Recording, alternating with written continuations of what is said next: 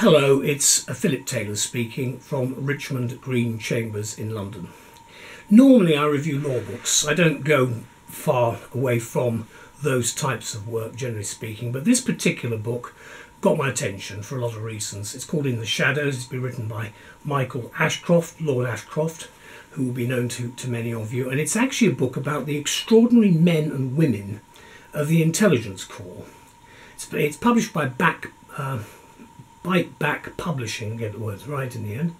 I found it a very interesting book because, of course, I served in the intelligence corps as a private soldier, and now I worked my way up a bit, which was a very long time ago, 45 years ago. So obviously things have changed a great deal since I served in the army, and I thought this book would be of interest. I gave the title, which probably is very straightforward for anybody who knows about the corps, and that is "Knowledge gives strength to the arm," which of course is the motto of the corps. Now let me have a look at the book, show you the book first of all, because it's an important book. You can see some parachutists, very interesting there. Front, there's a foreword by Lord Hague of Richmond, that's William Hague. There's the actual spine. Then on the back you've got a little quote, and in fact Hague's quote is, "Every story in this book is a gripping individual drama reminding us that many intelligence corps operators have risked and in some cases lost their lives in pursuit of a mission. Taken together, these accounts combine to portray a remarkable organisation." Well, it's a corps actually, William, but I'm not going to argue about that. Right, there's a picture of Ashcroft, Lord Ashcroft. And I'm grateful to him for producing this work, because a lot of people have very little idea about what the corps does. You can see there is an index, and the index is by page number. A lot of people's names are mentioned. You'll probably know one or two of the names. I'm not going to start commenting on the work I did or the names of the people involved.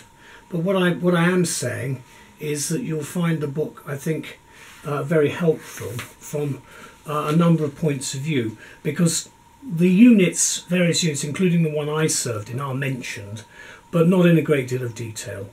And of course there's a bit of blurb on the front, which I will refer to again later on. That's of the dust cover.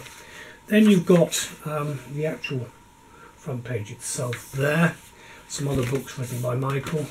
And I'd like to thank him. I'm very grateful to him for producing this work from his company, because I think it's important for people to know what we do in the corps. Now, you see, the first chapter is emergence, and I will say something again which is going a little bit away from this book itself, but we've had intelligence work, intelligencers, whatever you want to call them, around for many centuries. Been around a very, very long time, but it was only during World War II, which had been part 2, that the corps actually was identified and came into its own. And then there are a whole range of things like the war crimes investigations in Germany, the end of World War II. Then part 3, of course, is the worldwide operations and development, the various matters that are covered. The Falklands War is actually covered, but I'm not going to say anything about any of these things that I have been involved in, but what I am saying is you will find it's useful. There is a section on what is sensitive, and that's bricksmiths and socksmiths. People will have heard about those organisations, and of course Northern Ireland is mentioned as well.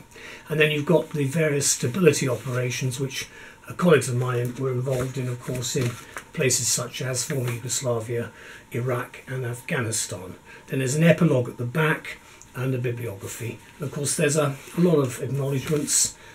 People from all walks of life, including many former corps members, have contributed.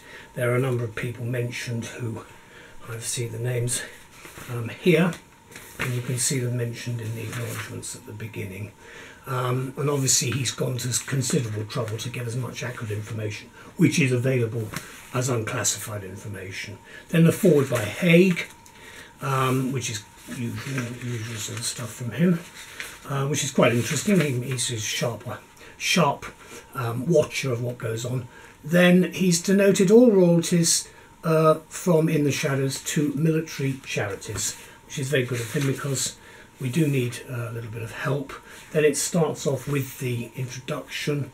This book is not a conventional work of military history, rather it's intended as a literary salute to the thousands of men and women who served in one of the most shadowy elements of the British Army, the Intelligence Corps. Well, I wouldn't put it quite like that myself, but however, it does actually sell the book, doesn't it, Michael? Now, there we go, Part 1, Emergence, and that talks about the way things were. In fact, he goes to Lashkar Gah in Helmand province, talking about what happened in June 2008. And obviously there are a number of points that are raised about that. And then running all the way through, there are some photographs which I thought were quite useful. Again, I'm not going to show too many of them because of copyright and everything else. But there are a lot of interesting people who are shown in the pictures. As I say, some of them are really quite important. I mean, we obviously have within the Corps photographs which are not for public consumption, and a lot of information that is produced even today is actually classified, so there is very little that I want to say about operational matters. But what I did want to do is thank the people involved in producing this book, because the one question I have, which goes to the heart really of when I first became involved with the Intelligence Corps, was people said, what do you do in the Intelligence Corps? Because most people at that time had very little idea of what we did. We did intelligence work and we did security work. Now, if you want to know what the Intelligence Corps does today, I'm not going to tell you. What I'm going to suggest you do is you Google Intelligence Corps and you look at the website, because the information there when I served was classified. It isn't anymore, so you can see and pick for yourself what you think the Corps does. But it is effectively dealing with the gathering of intelligence. And I'm going to say one thing, and not only that, and that is there is something called the intelligence cycle, which is the collection, collation and dissemination of information. And that, it doesn't matter how it's done, and then it's presented to senior officers. And that basically is part of the work of the basic Corps work. But there's a lot more to it than that. And obviously the information that is in the book at the beginning deals with the aftermath of World War II and the control of prisoners, which again is a responsibility of the Corps, certainly was then and still is to a certain extent, on the basis that people who are captured, the enemy, will have information you want. And you can see that that makes a lot of sense. So you give it to the Intelligence Corps to deal with. But this is what I like to say about the book. I was delighted to read the book about the Intelligence Corps, written by Ashcroft, because, as I say, I served in the Corps some 45 years ago.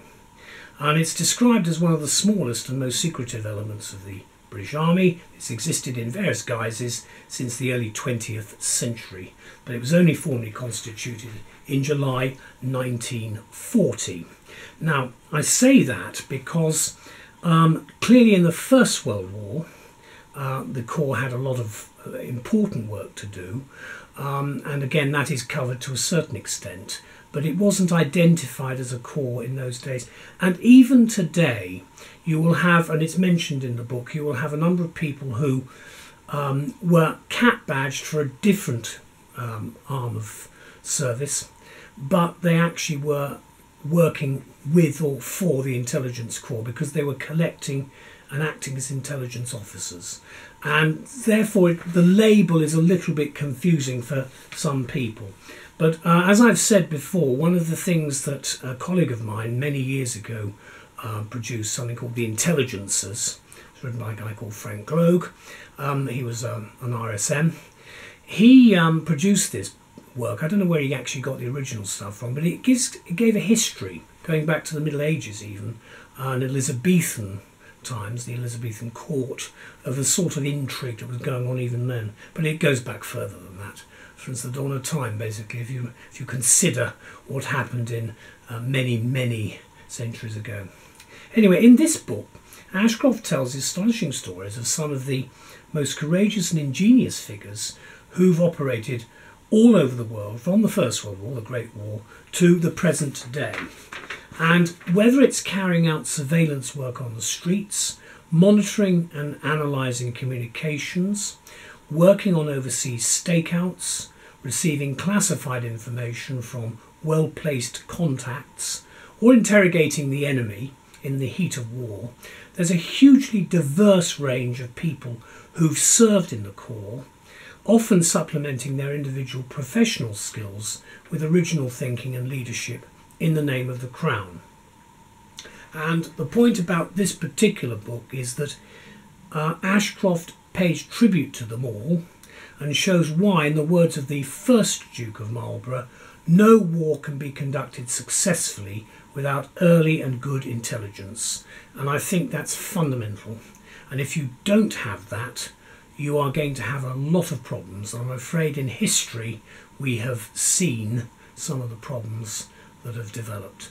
The book itself was published on the 20th of December 2022 by BITEBACK, and normally he does political books, but on this occasion he's done this one.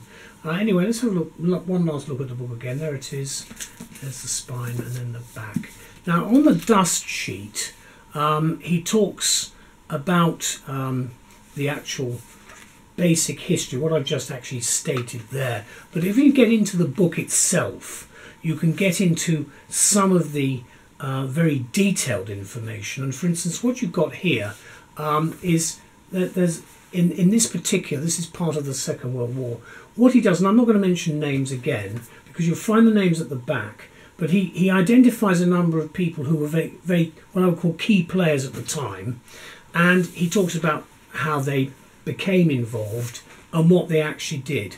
Because as the years roll by, we are going to find a lot more people who were involved in the work of the Corps, in whatever guise, whatever work you want to talk about, in whatever functions they were carrying out.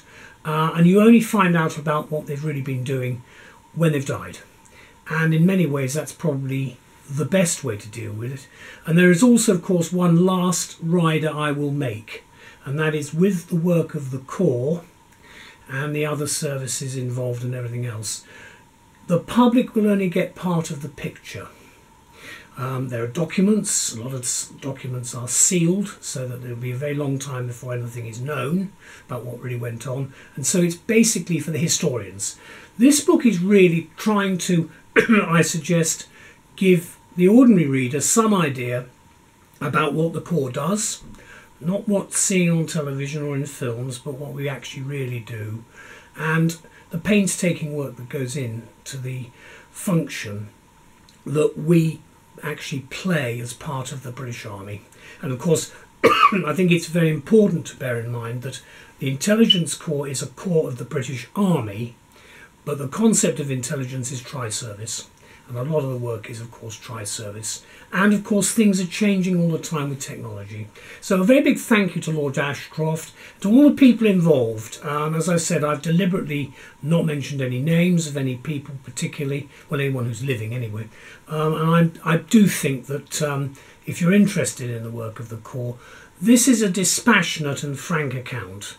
And it's as good as you're going to get without seeing something that's classified, or would be declassified, let's say at Kew Archives many years hence. But a big thank you to all. And I'm grateful because I found it a very interesting time of my life. I met some very interesting people, and I think they deserve a good tribute. They've got one here. Thank you. Bye-bye.